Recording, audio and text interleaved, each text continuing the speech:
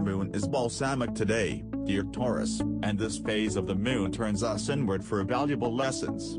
Since it precedes tomorrow's new moon in your sign, it's an especially important time for you to review, reflect, and tap into your intuition. It's a time of letting go or unwinding rather than winding up, innovating, or beginning new endeavors that are unlikely to get off the ground.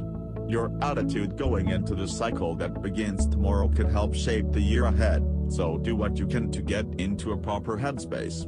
In a few days, you'll grow clearer and sure of where you're heading, so take your time and take it easy today.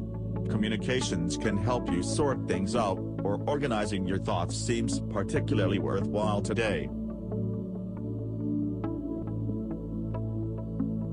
Today's enthusiastic Aries moon is begging you to get out and do something fun and spontaneous, but you know there are still rules you need to adhere to that might prevent you from going all out the way you'd like. With everything that's going on now, following your impulses and giving in to whims aren't as simple as they used to be. When you combine Aries go for broke no matter what attitude with a little bit of responsible energy, you can actually accomplish quite a lot, and have a good time while doing it.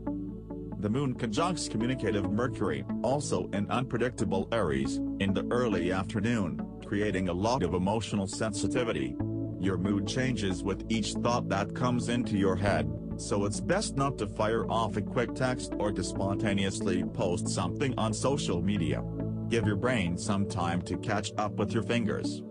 Today's energy is actually quite useful to get something off your chest, and conversations with the women in your life can be especially rewarding. If you have a female boss, this is a great time to get her advice or feedback about your current job performance and what you could do to improve things in the future. Strengthening connections with female family members now is also rewarding. Call your sister. Text your cousin. Email your elderly aunt. Reminiscing with or about a grandmother or grandmother figure feeds your soul in ways that you can't explain.